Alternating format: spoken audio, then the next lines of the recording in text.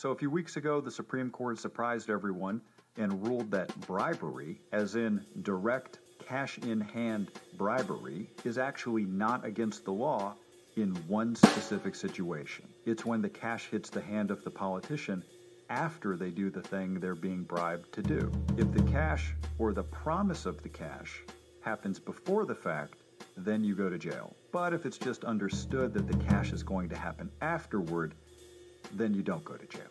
The Supreme Court just called that a token of appreciation and said it's legal. To be clear, until this court ruling a few weeks ago, it was illegal. A mayor in Indiana was convicted of exactly that kind of bribery. He gave a garbage truck company a $1 million contract, and then they gave him $13,000 for him to personally keep. But the Supreme Court just threw out his conviction and basically said this is almost illegal, but not quite.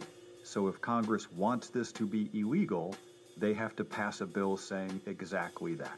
Well, I'm a member of Congress, so here's my bill. My office has spent the last 3 weeks working on the language. It's written to close exactly that loophole and do nothing else.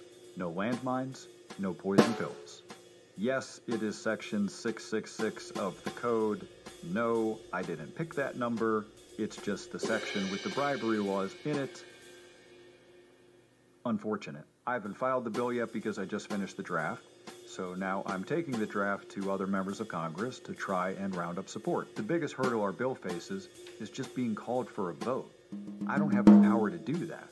Ultimately, only the Speaker does, and he's only going to let that happen if he feels there is strong support in the majority party for the bill. The big challenge there is that the election's coming up.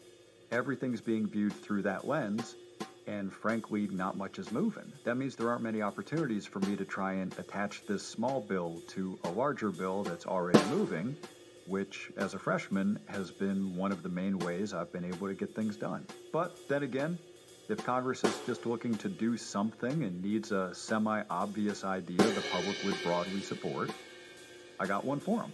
So you and I will find out together, and I'll keep you posted.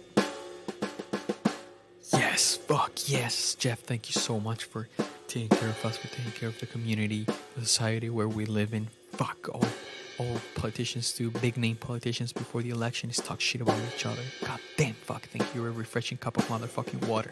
Keep shit together. Keep shit together. Keep shit together. I want to give you this piece of information. I want you to pause the video super quick. Here you go.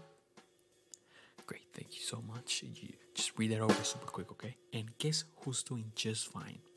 Guess who's doing just fine after all the fucked up stuff ordinary people have to go through?